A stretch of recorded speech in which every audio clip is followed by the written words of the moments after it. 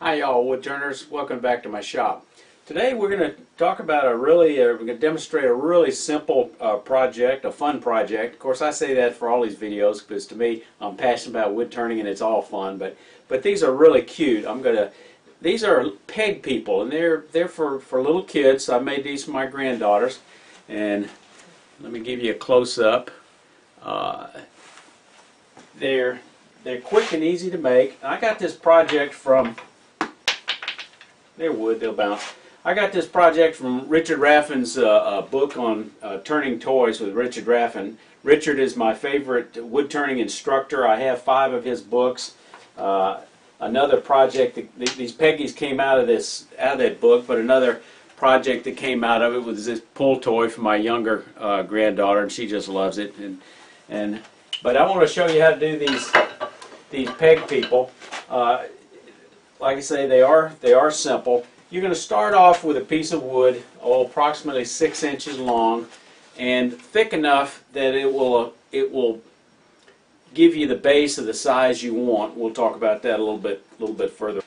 First, a safety hazard. Keep in mind that these toys are really not for toddlers. If they are, you're going to have to make them large enough where no part of the toy will go inside a toilet paper tube, 1 3/4 inches. Otherwise, it's a choking hazard. These were made for my granddaughter when the youngest was a little more than 3 years old, so it wasn't really an issue, even though it fit inside, because she wasn't going to try to put these in her mouth, and she wasn't going to put them inside of her mouth. You can use most any type of straight grain plain wood. I'd recommend some things such as maple or cherry. I would avoid anything with prominent growth rings. A bland, colorless wood is better because it's easier to decorate, paint, use markers on it. So maple is good, cherry is good. Of course, one of my favorites, Bradford pear. I always have a lot of it. It's very bland, somewhat colorless. Might be a little orange, but it handles felt tip pens well. And we'll talk about decorating it a little bit later. So let's go ahead and get started. Okay, I've chucked up a little small piece of wood. Now, my preference is to normally take a piece of wood at least 6 inches long, turn it round, put a tenon on it that'll fit your chuck, and then you can make 2 Peggies, turning one and then another. But I'm going to dispense with that. I just picked up a small scrap. I said I'd rather have a plain wood without a lot of color. This has got a little bit of color in it, but we're going to make do with it, and I'm just going to show you one. These are so simple, you don't have to get very fancy because a child's imagination will turn them into an interesting character. I'm going to use my recently acquired apprentice chuck for this small piece of wood, so I'm going to size this tenon to 3/4 inch using this old techniques, not my technique, but using an old wrench that I've sharpened the top a little bit. First, let me get my safety glasses. Turn the lathe on, get the speed up a little bit, maybe 1400 or so. And the key to this, when using this, is press up on the bottom so you'll get an accurate fit, and then let it cut with the top. And don't leave too much for this to do. You're mostly sizing with this, so do the heavy work with a parting tool or a skew or something to get it close.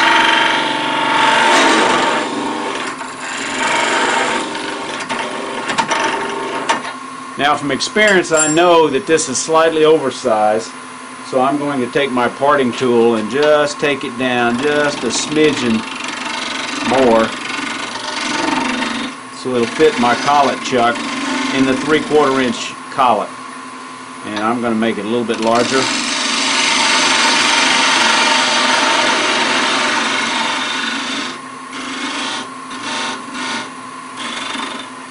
Then when I get it in the collet chuck, I'll finish sizing it and I'll show you a trick there.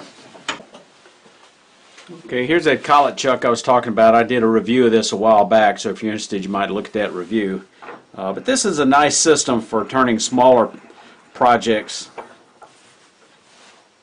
especially if you don't have a chuck with small jaws, so that will just fit in there.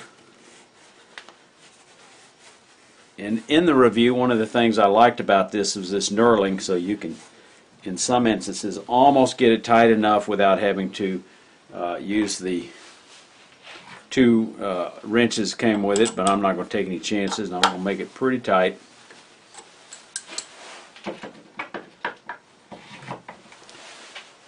Now, what size to make it, that's up to you. I would say make them consistent. Make a few different sizes until you find out what works best for you. And what I found out that works best for me is 35 millimeter. And I've made this little template, which makes it a little easier to work with. Just add a little bit of 3/8 plywood with a hole drilled with a Forstner bit. I think the 35 millimeter bit I had on hand because this is used for, I think, the European type of cabinet hinges, so I had one. And I use it to size the thing to make them uniform. Drill 2 holes into a scrap, cut it off, then you can use this to size it while you're turning it, and then when you finish you can do a sanity check with this to make sure it's the right size. So let's go ahead and get started. I'm going to start with a spindle rough and gouge. Anchor, bevel, cut.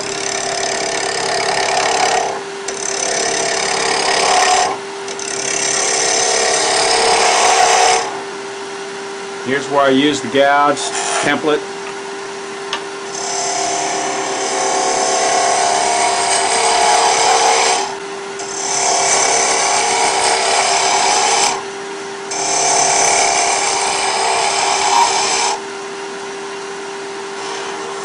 And that's just right.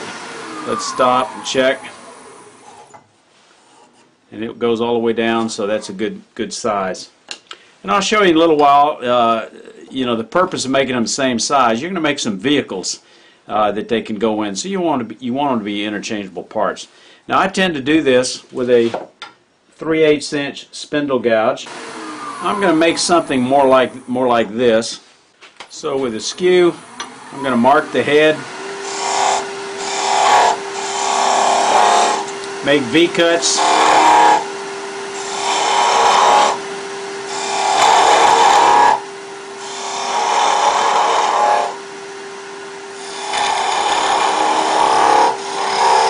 You can make a hat if you like.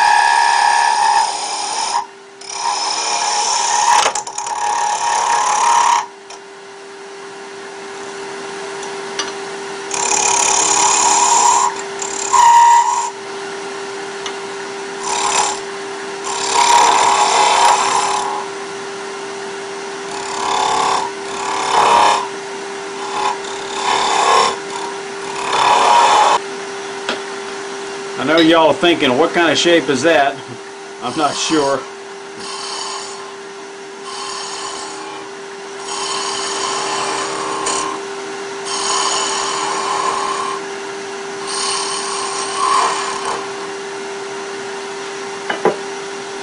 I'm going to switch to a detail spindle gouge, which has a narrower flute and a pointier to make it a little easier to get in there.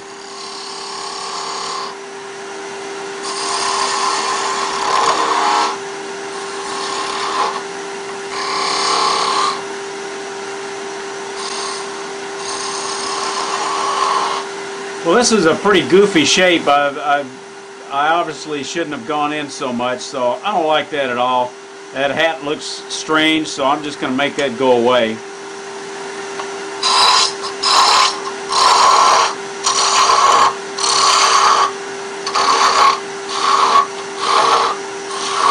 What we call a design opportunity.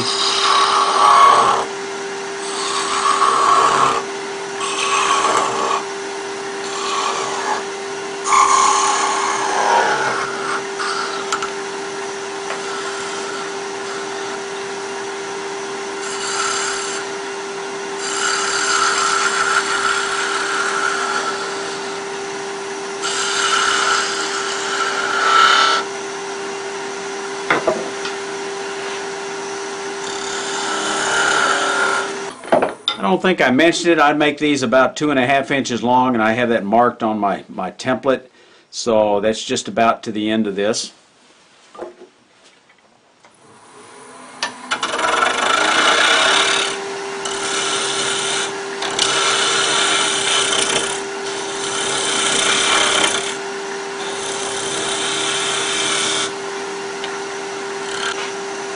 part it off right here.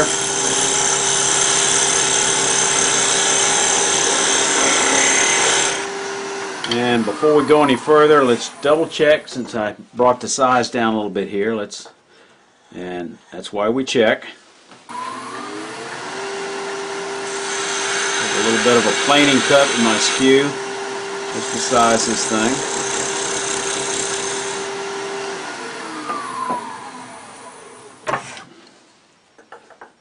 Yeah, and there's the little guy. You can paint this a solid color, and then they've got a palette to decorate. And decorating these things, I think my older granddaughters enjoyed as much as playing with them, and I'll show you a little picture of that shortly. And you know, we could sand this thing off.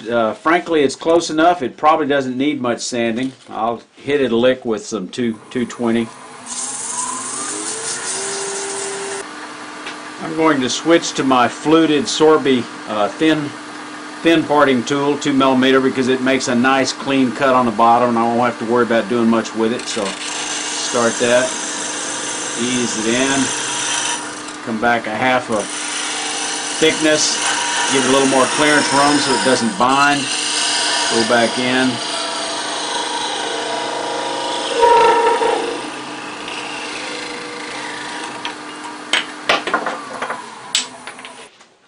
Okay, I picked this up off the floor. Once you finish parting it off, you'll probably have a little nubbin. You can either sand that off with some sandpaper, or you can take your skew chisel and just easily cut it off. And there you got it. You can decorate these things with felt tip pens, acrylic paint. I saw one YouTube video where somebody had purchased some of these stick people and actually used scraps of cloth for dresses for the ladies. I saw one where they used a glue gun and actually built up some texture for the hair that they painted. I mean, you or your youngsters, depending on how old they are and under what kind of supervision, can decorate them any way you want. I want to show you a little clip of my granddaughter decorating and playing with these stick figures, or Peggies as Richard Raffan calls them, and show you a close-up of a couple of the vehicles I made with holes drilled in them, so they can show up in one vehicle and leave in another vehicle and have a lot of fun. Artist at work.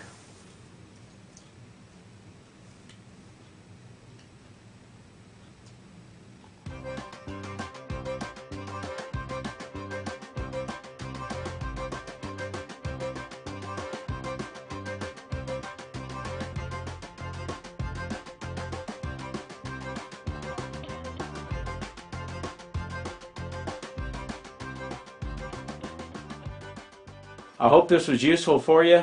Until next time, bye.